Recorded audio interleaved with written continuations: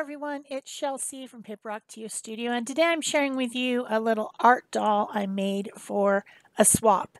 And if you've been watching my channel for a while, you've seen me do several of these, and I will put links to some of them at the end screen and in the iCards. If you just scroll over the upper right-hand side, you'll see a little symbol that will pop open, and you can watch some of the other art dolls I've made.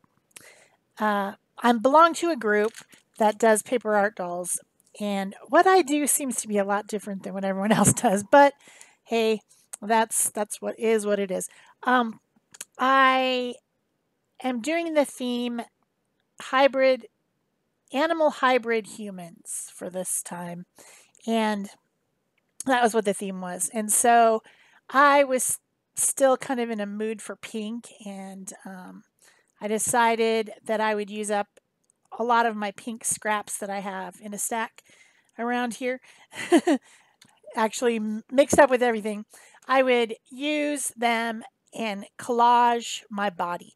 All the bodies that I've done up to this point, I have done this method. I usually use 140-pound cardstock, and I collage them with text paper, aged paper, papers that have a lot of pattern and interest but are kind of neutral colored. I don't try to do them in a color. This time I'm doing pink. This bunny is going to be pink. All its parts are going to be pink.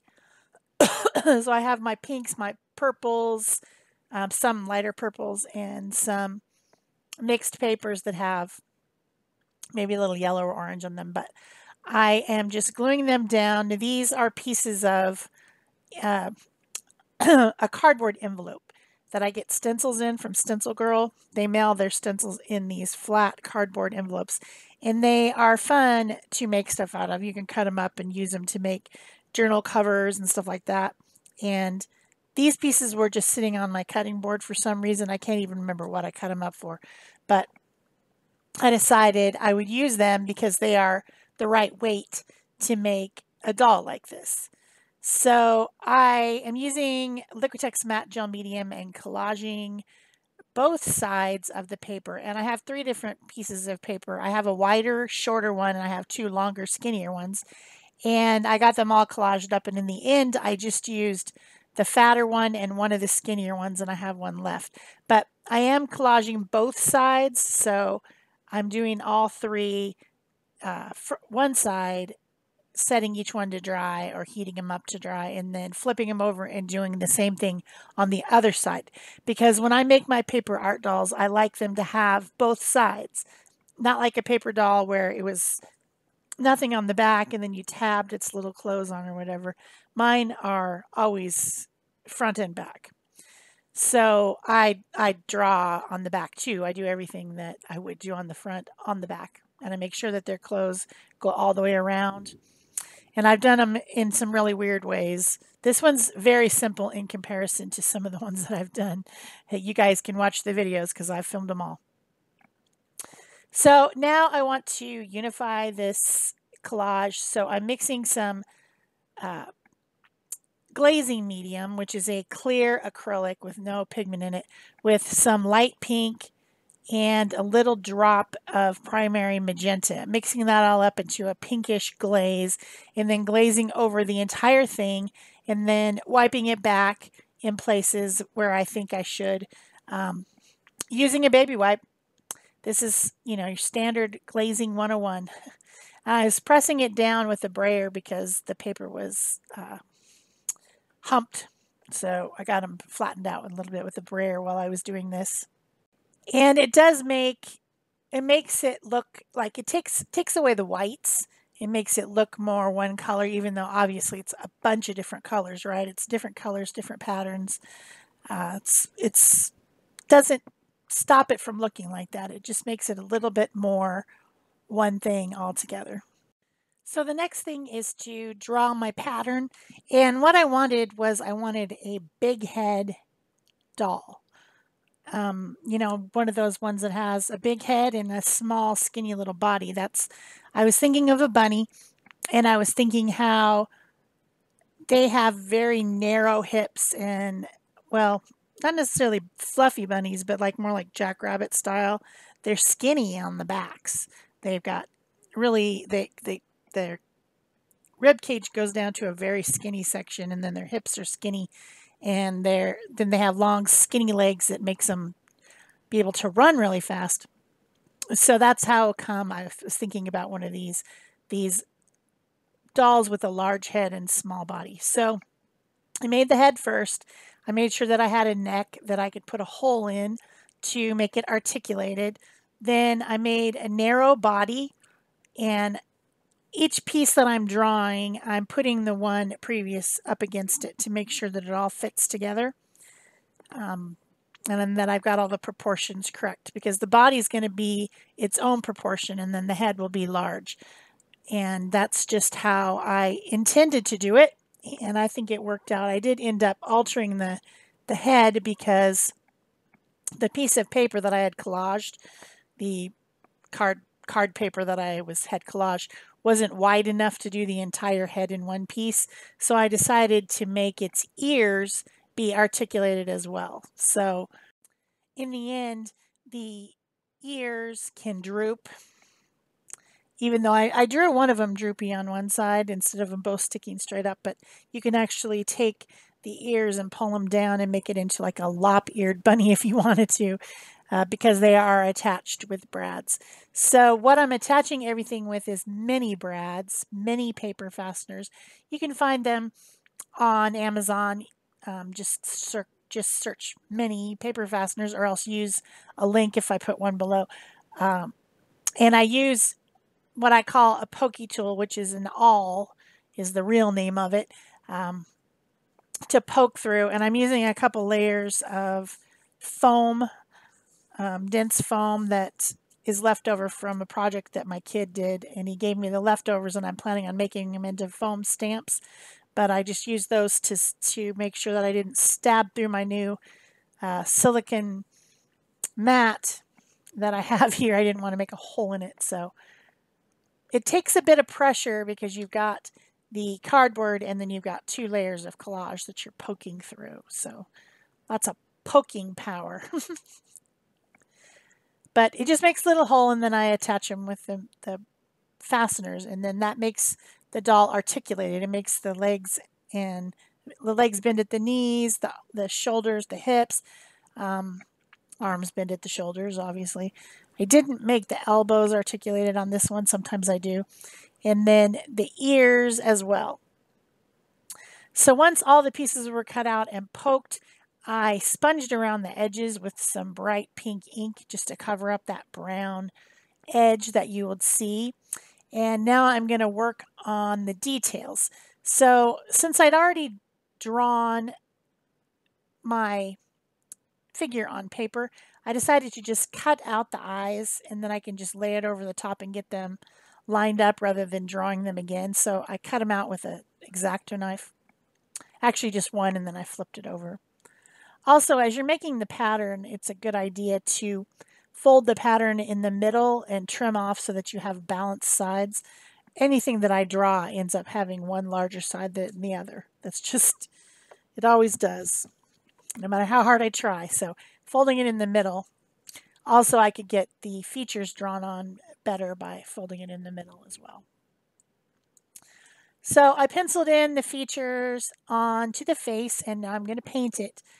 Before I do that, I'm going to draw in all the lines with black, going over all the lines with black, which this is a Faber-Castell pens, illustration pens that are India ink, so they will be permanent, and I can paint over the top with wet media. So trying to get everything lined up perfectly, everything drawn on well. It ended up that the way that I made the face, it actually looks like one of those gray aliens a little bit. That wasn't intentional. I was thinking about how rabbits have large eyes to see, but then they have, a little muzzle. And so I was trying to make it look like a muzzle, and it ended up just kind of looking like one of those weird gray alien illustrations that we've all seen. So the first thing I do is I add some of that light pink inside the ears and down the central part of the face. There was some pretty dark paint there that I thought was maybe a little bit distracting. So I went ahead and lightened it up with this light pink acrylic to start out with. Using a paintbrush that's slightly damp and also patting back. I don't want to completely obliterate the pattern of the paper. I just want it to be lightened a bit. And so I use a wet baby wipe to just kind of pat, pat, pat, pat over it to take back some of the paint.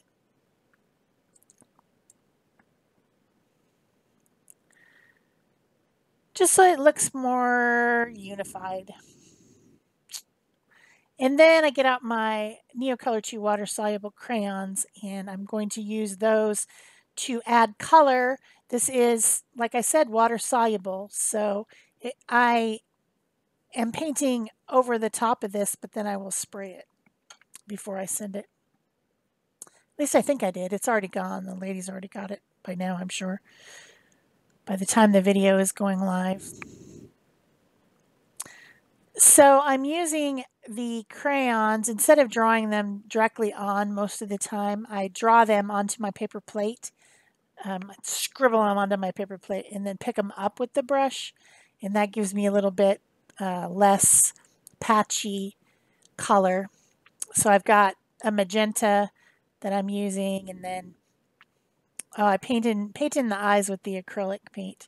Sometimes I also will mix the acrylic paint with the Neocolor, and it makes it a little bit more permanent, but I didn't do that this time. I just figured I'd spray it. I mess with the nose a lot because I want it to look as if she has a muzzle, as if that part is coming out from her face. And so I'm trying to add shadows. I'm trying to lighten up the nose. I keep changing. Do I want it darker? Do I want it lighter? I keep changing it back and forth. So I mess with it a lot during this process. Sometimes this process takes a long time. Just going back and forth, adding color, taking away color, adding color, taking away until you're happy. This one wasn't nearly as intense as some of the other ones I've made. This doll is a lot simpler. Going back over the lines, because once you paint over the top of the lines, then the lines get blurrier, and then you have to go and draw them back in again if you want real illustration lines. If you don't care, you can just paint over them and they can just be shadows, but I wanted actual lines. The pen I'm using is a Pentel pocket brush. It has a very thin little brush. I can make thin and thick lines with it, and that's what I like about it. I do end up going around the whole head with little lines of dark, and around the ears too. I don't do the body. I don't actually do any modifications to the body. I just left it the way it was after sponging the edges and attaching them together. I didn't try to draw any type of features on the body because, I mean, if it was going to have breasts, it would need to have 6 of them, right? If it was going to have, I mean, it wouldn't have a butt, so I didn't do that part. You know what I should have done, and what I meant to do, and I forgot, was to put a tail. Man, that was dumb, wasn't it? I should have used like a white pom-pom type ball. I probably just don't have one though, but that would have delayed my process, I guess. But yeah, that would have been cute. To glue a pom-pom onto her butt would have been cute. Oh well. I drew in some hair.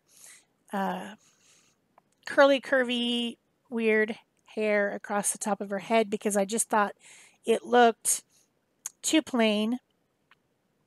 And then I painted it in with the light color acrylic and then added more colors with the Neocolor 2. I think some blue and some purple and I don't know what all. I made her have blue eyes too at some point. A little bit of shadow under the neck. So I hope you guys are enjoying this video. If you are, please remember to give it a thumbs up. Leave me a comment or question. Subscribe if you want to. Turn on notification bells if you do subscribe so you know that there's a new video. Share this on Pinterest or whatever you'd like to do. All those things help the YouTube algorithm find my channel and recommend it to other people. So that's the reason that I nag you incessantly about doing it, because that's how people find me. That's really the only way people find my channel. So I'm just continuing to add color and, you know, go over the lines again and then add more color and then go over the lines again. I'm sure I'll go over these lines one more time at least with the black at some point. And then I'm going to flip her over and draw hair onto the back of her head as well. Same process. Because you don't just have hair in the front unless you've shaved the rest of your head, and that would be weird. But I think I have seen it before where someone just had bangs or a fringe, depending on where you live, and the entire rest of their head was shaved. I believe I've seen that before at some point. So I guess she could have had that, just bangs and nothing on the back. But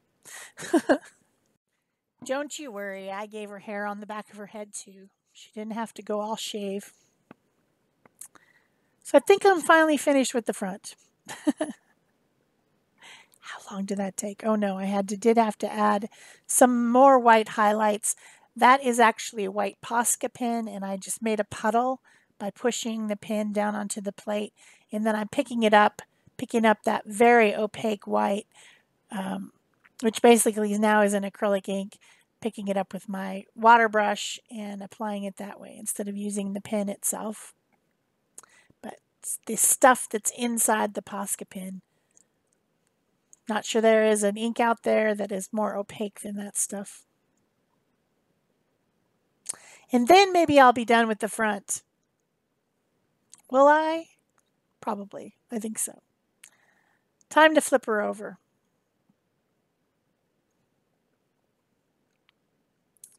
So now I'm drawing the hair on the back side of the head with the little curly cues and flips and whatever. Like I did on the front, only longer. It would be funny to see a bunny hopping through the desert with hair on its head, wouldn't it? That would be funny. But this is an animal-human hybrid, so it's okay to have hair. That kind of hair, not just regular fur. And I'm going to go through the same process of coloring here on the back as well. Just going to make it 8 times fast so that it goes by a little bit faster. Drawing around the edges and then going in with the light pink to start out with, and then adding blue and adding, I don't know what else, more other pink, hot pink, I'm not sure. There we go, hot pink, magenta, and then blue. There's the blue. And then maybe I go in and add a little bit of highlight, do the lines again. We're getting there. We're almost there, right?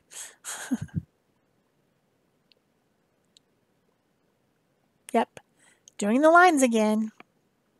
Because that pesky paint just keeps covering up my lines after I make them all nice and black. Then it just comes in and ruins everything, right? And some of the white highlights like I did before. Real quick.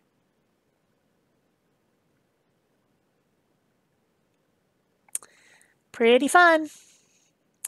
So then after this is all dried up and ready to go, I am going to have to come up with some sort of clothing. And a couple people that follow me recently have sent me a little box of scraps of fabric. A couple different people have. One of them called it fabric salad, and I really like that because it is like just little bits of torn up pieces of fabric, nothing you could make anything out of, but like a little bit of scraps, which I actually asked for, so therefore I got it. So I found this scrap which had a selvage edge on one side and a hemmed edge on the other, like it was supposed to be a sleeve or something. I cut it in half, and it's kind of like a chiffon, translucent material with a little bit of pattern and some flowers on it. And I used that hemmed side to take a piece of organza ribbon and thread it through. And then all I had to do was just tie the little skirt in a bow right onto the doll. So that was probably the easiest outfit I've ever made for one of my art paper dolls. You know I go really crazy with some of them. And she just has a little sash, and you could tie it in the front if you wanted to and have the bow in the front. So then I thought she needed maybe a little basket accessory. So I'm taking a couple of the scraps, cutting a basket shape and a handle shape. I did make 2 pieces so that you could tuck something into the basket. I considered maybe putting a few little eggs or something in there, but I didn't have anything, so I just left it. But it should have eggs or something in it. But I guess it's before she's gone on the hunt or after she's hidden the eggs. One or the other. I'm not sure. All the things that my head goes through, you know, this is how it is. So I sandwiched the little handle piece in between the 2 pieces, and I trimmed down the front piece so that it did scoop down a little so that you could tell there was a front and a back. Make it a little bit more dimensional. And I just glued all that together. So it does have a little bit of pocket. It does. It's hard to see, but it does. I also drew a little swirly line across it to make it look like it had kind of an edge. And then I tied it on, and that was it. So here is your close-ups. Thanks for watching. Bye-bye.